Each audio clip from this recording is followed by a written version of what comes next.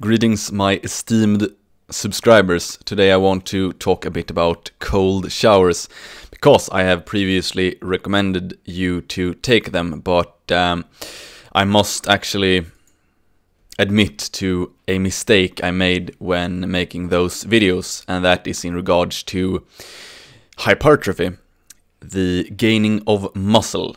So basically, there is a study which you see before you, which stipulates that post-exercise cold water immersion attenuates acute anabolic signaling and long-term adaptations in muscle-to-strength training.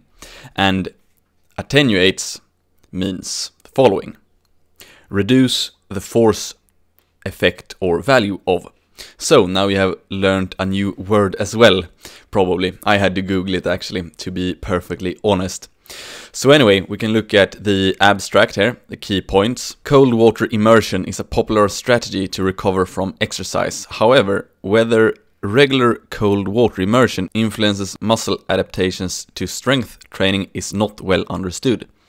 We compared the effects of cold water immersion and active recovery on changes in muscle mass and strength after 12 weeks of strength training. We also examined the effects of these two treatments on hypertrophy signaling pathways and satellite cell activity in skeletal muscle after acute strength exercise. Third point: cold water immersions attenuated long-term gains in muscle mass and strength. So that is the main thing I want to get to in this particular video. I will repeat: cold water immersion attenuated long-term gains in muscle mass and strength. It also blunted the activation of key proteins and satellite cells in skeletal muscle up to 2 days after strength exercise. And the last point: individuals who use strength training to improve athletic performance, recover from injury, or maintain their health should therefore reconsider whether to use cold water immersion as an adjuvant to their training.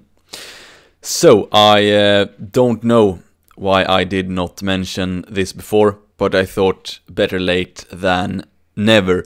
Something to keep in mind here as well is that these small things is not what is going to make you strong or muscular.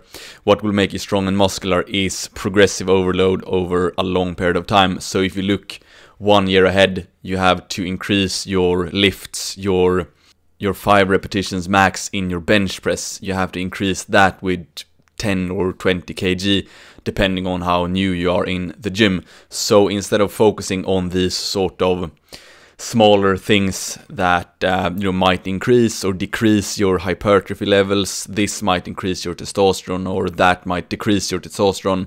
What is important is to continuously get stronger every day, hopefully, or at least every week in the gym. That is how you get strong and big and muscular. But if you want to optimize exactly everything, you could cut out cold showers.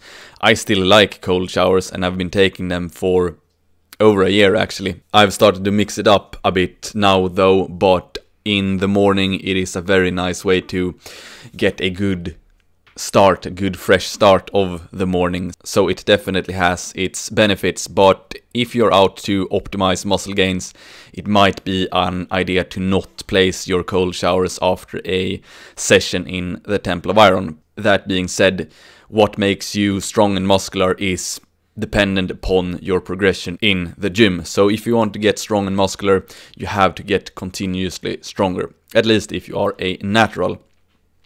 So I just thought to share that with you all, and I hope you have a great rest of your day.